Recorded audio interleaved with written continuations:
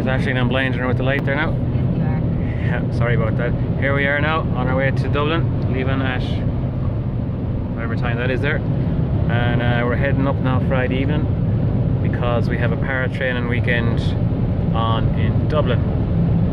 So training tomorrow at the pool at 7:30 start Saturday morning, and we're on then to ITB in Blanchardstown for something else, can't think what it is. Then we're off after lunch then for a training run for about an hour, and we're also doing a turbo session as well too. So that's it for now. Check in later on. Cheers guys, thanks. Bye. We're now in the Dublin, still Oregon is it?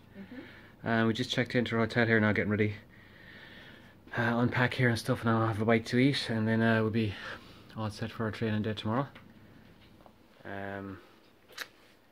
Got up in about 2.5 hours, so traffic wasn't too bad. Oops, bright lights.